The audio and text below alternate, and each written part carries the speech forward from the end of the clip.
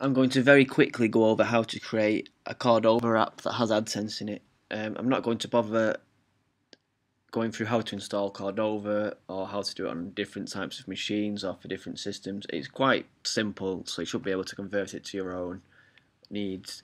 The first thing you need to do is just create a Cordova app, which is Cordova, or PhoneGap if you're using PhoneGap. Create project name. Oh no, that's create. So that's the directory name. Then you want an ID. David Sherlock. AdSense. So that ID has to be unique to you, and then the name of the project called AdSense. So now we should have a directory there, and you probably already made lots of apps before. And this thing in the www folder is where all your stuff goes. So the first thing we need to do is add the AdSense plugin for Cordova. So you can very easily find some plugins by searching for AdMob Cordova plugin, and then these two top hits on GitHub are plugins that can add AdMob to your Cordova project. This one here, the AdMob Pro, is the newer one and the one you should use, but that appears to be broken for me for Windows Mobile 8, and I've tried the demo that comes with it and it still doesn't seem to work, so I've been using this old one. I'm going to go through how to install the old one, but you should be able to follow the process, and try it first with this new one, the AdMob Pro, because this is the one that seems to be being updated. The old one, they seems to support seems to be winding down. So just click the project you want. Like I say, I'm using this old one, but you probably want the newer one, and you'll end up in GitHub. So further down here there is a how to install. This command here is how to install the plugin that we need. Cordova plugin is the command, Cordova plugin add, and this here will install the plugin for you. So just copy that, go back to your terminal where you were typing your stuff in, and paste it in here, and press enter.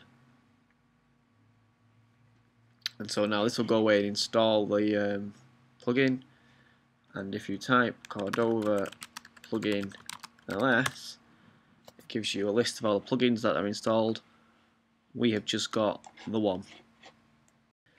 So now we've got the plugin installed and Cordova installed. There's just a few little bits I need to do. The first is set the project up so it can run on the platform that you want your app to work on. So I want it to work on Android, so Cordova platform add Android. If you want it to work on Windows, you just change Android for WP8 for Windows Phone 8, or you can change Android for iOS if you want it to work on iOS, so if you want it to work on the iPhone. So now that should create that should also install some more plugins, because to run ads on Android you need the Play Services plugin. You'll need if you're doing it for Windows 8, you'll need the Windows Phone 8 AdMob SDK, but it'll install the correct plugins for you, so that should be no problem. Once we've done that, we want to go to the directory in which we installed Cordova. So this is the AdSense directory I created before. These are all the things that Cordova creates for you. In platforms, we've got Android now because we just created Android. www is where all your code goes, and I'm going to edit the index file. So I'll open that with text editor.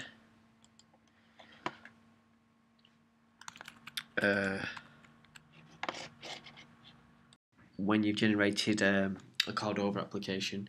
So now we have the plugin installed to display the adverts. I'm just going to show you how to make the adverts appear. You're best off reading the documentation for in-depth detail, how to make them appear, disappear, all that, but I'll just go very quickly through this.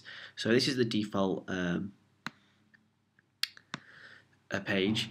I'm just going to delete anything that makes it do anything, so I've just got a blank HTML page. So I deleted the JavaScript file, the stuff in this div, the class and the ID of this, and this CSS file. So now it's just basically like a blank index page. So the first thing we want to do is write a function that runs when the app's loaded. So when the body tag is displayed. So we'll type in here onload. Oh no, it's just one word, not like that. Equals, and then the name of your function, so we'll just call it onload. And then I'm going to write all my code in the head, which is not a great idea, but just keep it simple. So your JavaScript goes in between script tags. Then let's create a function called onload.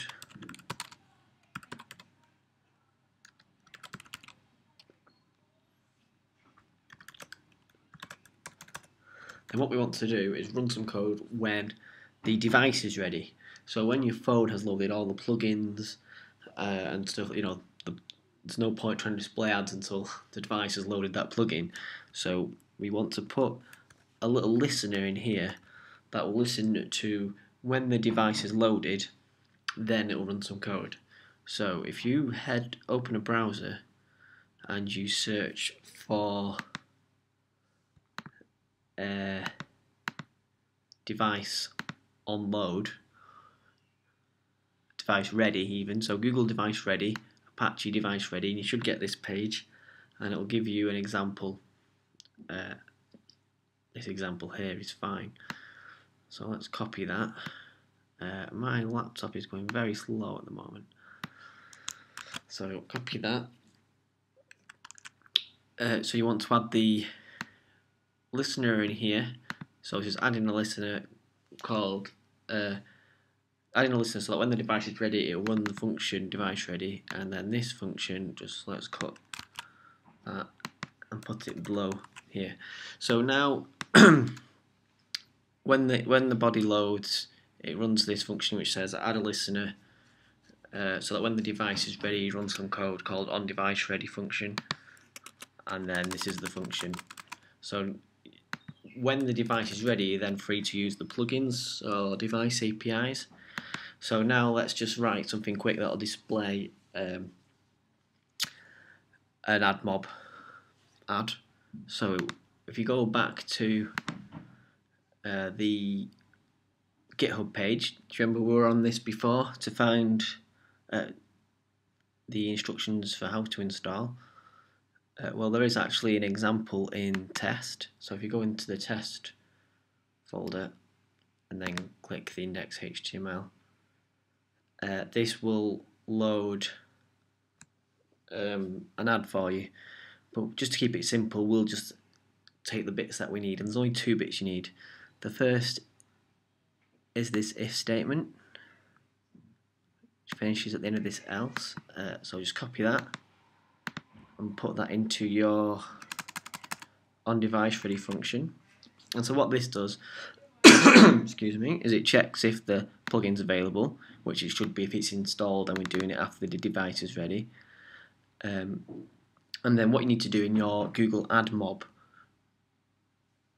you need to create some units and then paste the ID to these units in here, and you need to create a different ad unit for Android, iOS and Windows Phone, and you need to paste the correct ID in here. And what this does is it checks if you're on which operating system you've got, and loads the correct ad unit. So down here is where it's doing the checking and loading the correct add unit into this variable. And then finally, we just need to copy one more line. We won't even set the options, you should do that really. But the line we're going to add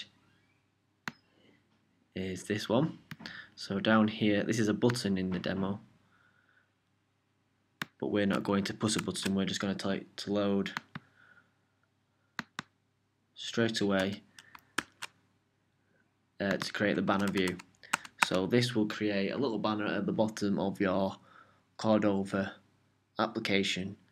So that is it. All you need to do then is type into your terminal